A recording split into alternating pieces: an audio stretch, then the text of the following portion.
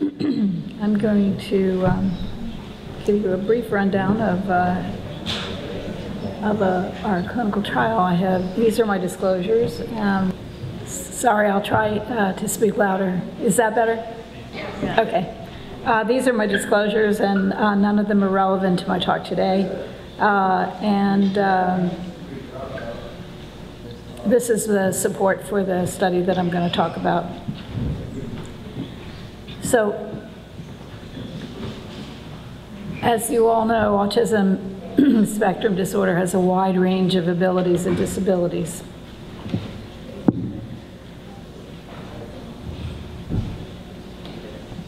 Sorry, I'm trying to get this focused so that I can see and be heard.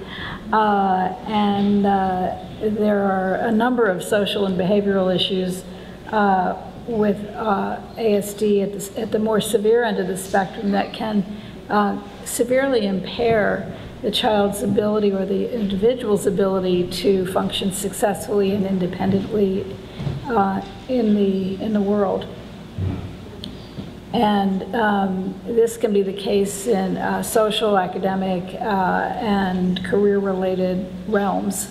And with children who have more severe behavioral and social and communication issues, there are relatively few options in terms of treatment. The mainstay of treatment is behavioral and educational, but in terms of medications, there are actually no approved medications for the core symptoms of autism.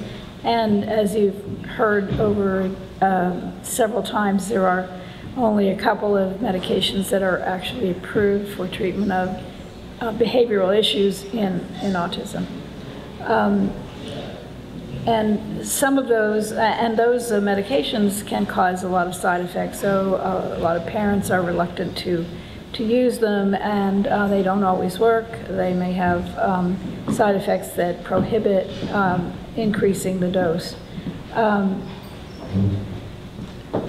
So these all highlight the need for looking for novel methods of intervention, as well as mechanisms of action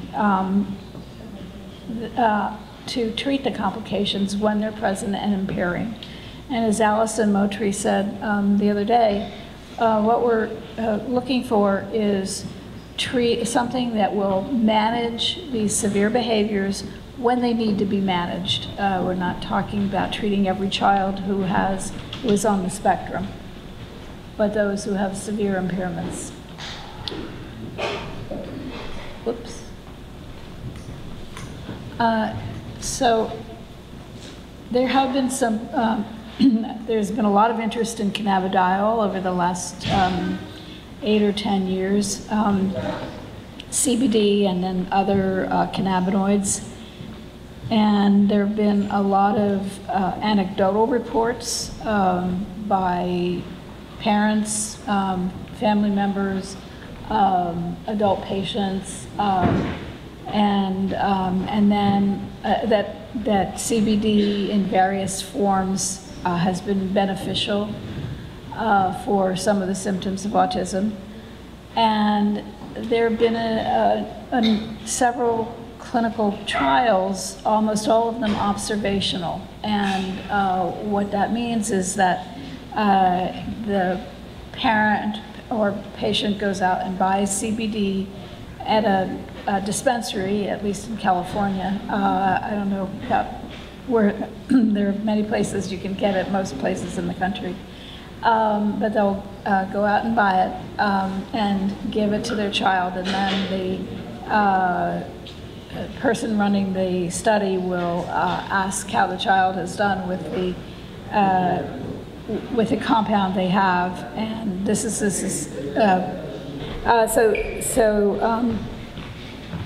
the heart of an observational study is really to observe what happens when you give a child or an adult CBD from any number of different sources.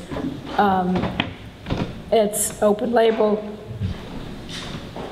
Most of the studies have been observational and open label and have found positive results in a number of areas. There's improved sociability, improved communication skills, reduced aggressive behaviors, reduced irritability. But these are all open label and for the most part even without a placebo.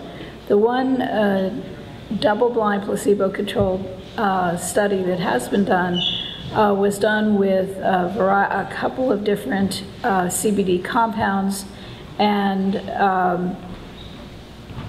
was blinded and had a placebo, but and in that study they actually did not have a strongly positive result. In fact, the results were for primary outcome measures were negative, although clinical impressions were that the many more of the children improved when they were on CBD. The other problem with the studies that have been done before is that it has been shown that if you get CBD from a variety of sources and a variety of brands, that the amount of CBD that is labeled on the bottle may have nothing to do with what is actually in the bottle. In a lot of, in one study of something like 30 different formulations of CBD, 70% of them had lower amounts of CBD than were labeled on the bottle, and then a few had much higher doses. Same for other compounds in the formulation. THC amounts are much higher in some than in others, and so there's really so much variability that it's difficult to tell what might be beneficial and what might not be. The other thing is that previous studies have studied only very high functioning individuals who could cooperate for testing, and so we don't know anything about whether CBD would have any benefit for children who are more severe and have more severe behavioral issues. So this study that we attempted was, or that we completed, was a double-blind, placebo-controlled crossover study of CBD in the form of Epidiolex, which is the only FDA-approved cannabidiol. The benefit is it's very highly purified from the cannabis plant. It has essentially no other measurable THC in it. It has no toxins in it, and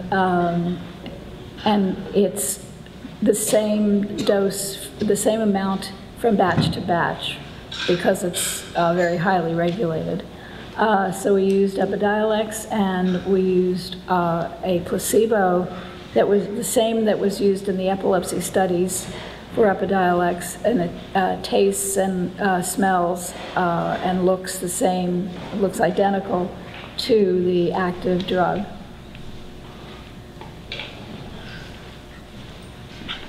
And our goal was to obtain indicators of improvement in behavior, language, and social interactions with CBD compared to placebo. For the study, we used boys with autism aged 7 to 14 years, and these were children with the most severe behavior problems. aggressive, self-injurious, and very repetitive stereotypic behaviors that occurred daily or multiple times a day in most cases. And the reason for using boys only was that this was a small study. Boys and girls with autism present differently, and the targets for improvement were likely to be different. And so rather than mixing for a small number of individuals, mixing two groups that might have very different targets, we started with boys only with the intent to go to girls after that. And the study design was to do baseline testing of all the children.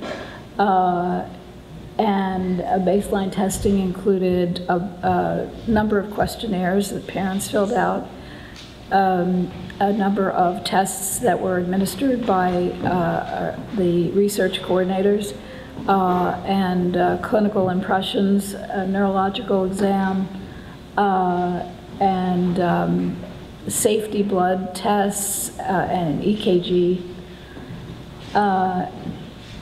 And they also received an EEG, and we attempted MRI scans on all of them. They were then randomized to either placebo or CBD with an 8-week escalating dose, starting at 5 milligrams per kilogram per day for the first week, and then 10 per kilo per day the second week, and then 20 per kilo per day for the third through 6th weeks, through 8th weeks. They were then retested with all the tests they had at baseline. There was a 4-week washout during which they had no treatment. They were retested again at 12 weeks and then crossed over to whatever they had not been on the previous time with the same escalating dose. And then at the end of 8 weeks of that, they were retested and treatment was discontinued.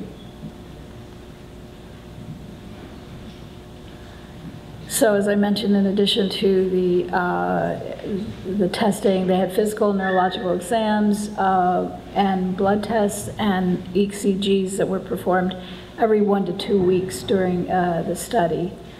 The questionnaires and cognitive testing were done at 0, 8, 12, and 20 weeks. EEGs and MRI scans were attempted at the same 0, 8, 12, and 20 weeks.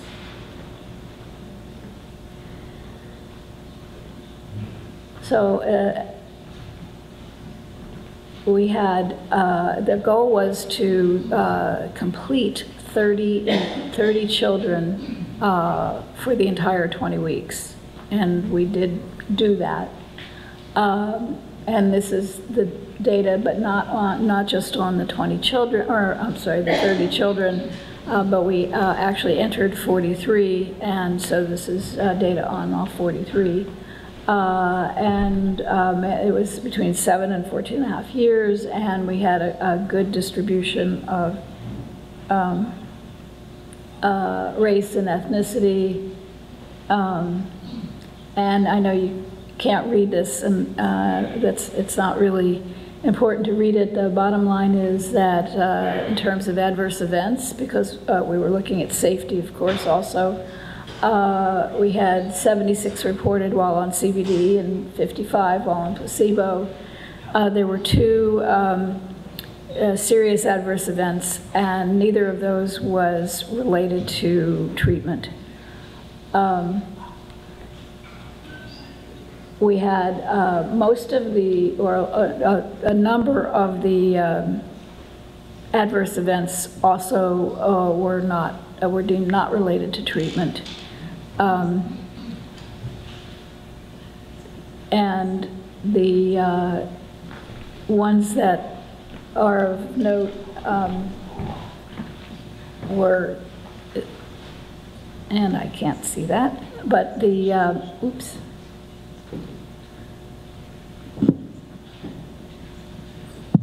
Let me take this just for a minute. So the difficulty sleeping, which actually occurred more often in the CBD group than in the placebo group, 7 reports versus 2. Increase in aggressive behavior, 7 reports in each group. Now, those aren't 7 children. Actually, those are 7 times that they were reported. So this is a little bit misleading. But the other thing, the only other notable things were diarrhea, which was more common in the CBD group, and increase in self-injurious behaviors, which was more common in the placebo group. And I think this is due to their coming off of CBD and going back on placebo, or going on placebo. And that's when we were seeing these increase in self-injurious behaviors.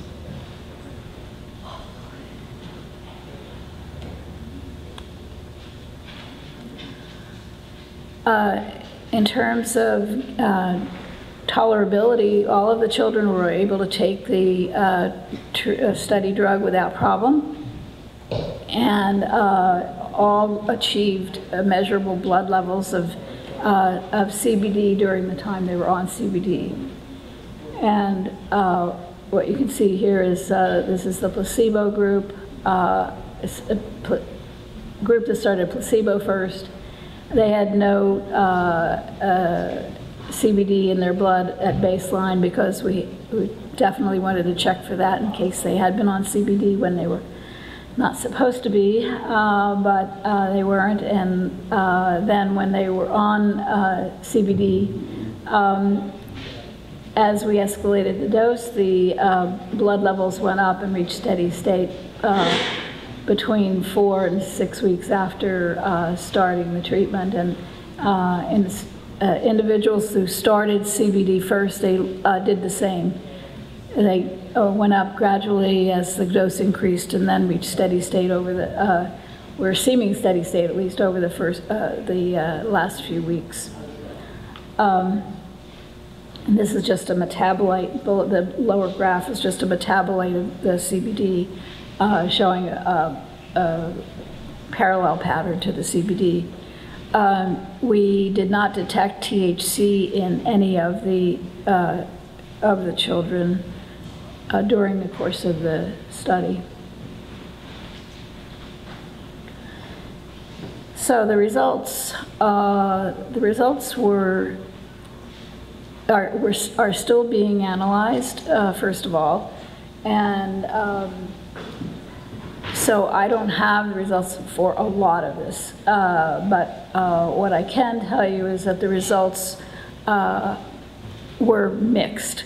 So we found a large placebo effect, and our primary outcome measures, which were the repetitive behavior scale, the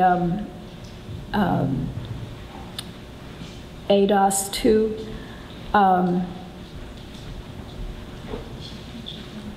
were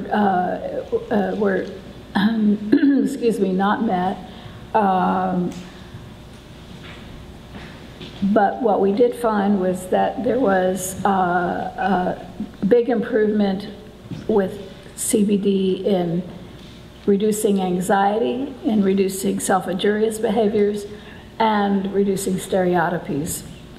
And we think that the reason that we didn't meet the primary outcome measures was that they were too broad to isolate these particular features, and we were able to isolate and find those in the secondary outcome measures. So this is just an example of the repetitive behavior scale total score using a mixed effects model. This is showing, this is 0, so this is weeks 0 to 8 and weeks 12 to 20. So breaking down the first 8 weeks and second 8 weeks to see whether there was any difference, which there wasn't, but, and this orange line was placebo and the green line was CBD. And the lower score lower the score, the more improved they are. And what we found was that, here's the placebo effect, the placebo groups improved, but the CBD group improved more than twice as much as the placebo group. And the CBD group improved very significantly between a baseline and 8 weeks in each of the two time periods. This was one of our secondary outcome measures, child anxiety scale, and the reason I wanted to show this is I think it really shows nicely what happened, what they did. This was baseline, 8 weeks, 12 weeks, 20 weeks. And the solid line is the CBD group first. They started CBD first. And you can see this big drop, which was significant between 0 and 8 weeks. So anxiety was significantly reduced over the course of the first 8 weeks. And then they plateaued. And interestingly, they didn't go back up to their baseline, but they stayed plateaued at a lower level of anxiety and did not improve, excuse me, did not improve further with placebo. And the placebo group started, excuse me,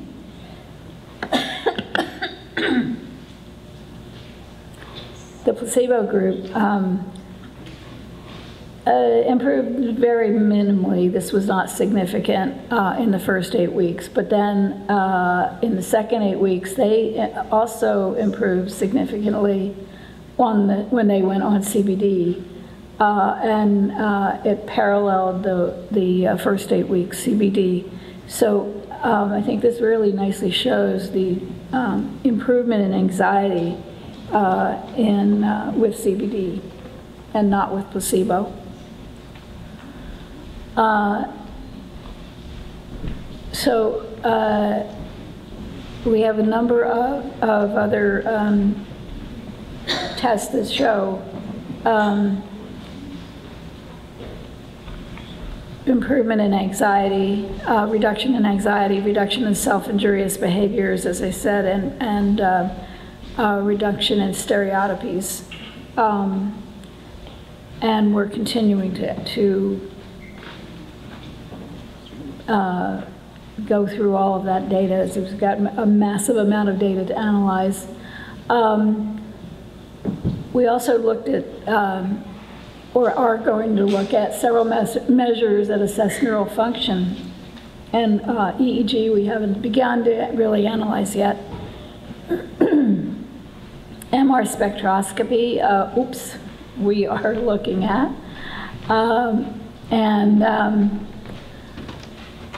And what we're looking at is neurochemicals that might be altered by CBD.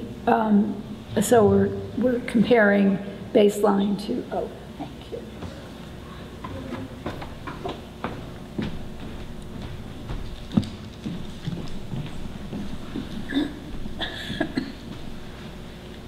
We're comparing baseline to treatment, 8 weeks of treatment with CBD. And we're looking at these other things as well, structural brain imaging, EEG, looking for possible changes in EEG spectra, background rhythms, and also eye tracking. I'm just going to show you one result from the MRS study.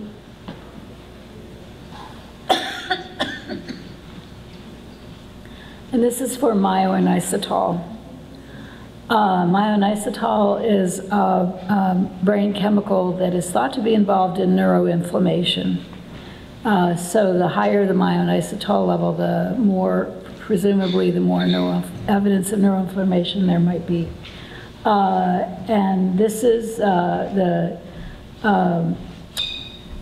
results of 8 of the children for whom we were able to get readable data on MR spectroscopy at baseline without CBD.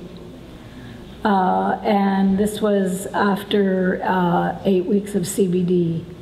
And what we see is a very significant reduction in myoinositol levels in the brain with CBD. Oops, did I have another one? Nope. Okay. So this is intriguing and suggests that it's possible that CBD might be having an effect on neuroinflammation and reducing neuroinflammation in the brain. So we need to pursue that further. I feel like I've left out something here. Yes, here we go. So to summarize what we know so far, CBD seems to be safe and reasonably well tolerated in boys with severe autism with maybe a little bit of diarrhea, but nothing that was severe enough to cause any change in treatment. We had 2 children who had elevated liver function tests, and we lowered the dose, and both of them came back to normal.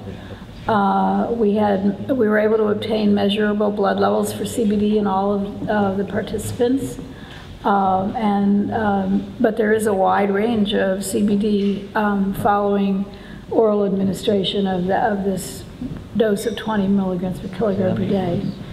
And although primary outcome measures were not met, secondary outcome measures demonstrated results that suggest that CBD may be effective in reducing anxiety, repetitive and self-injurious behaviors in particular, in a group of boys with severe autism.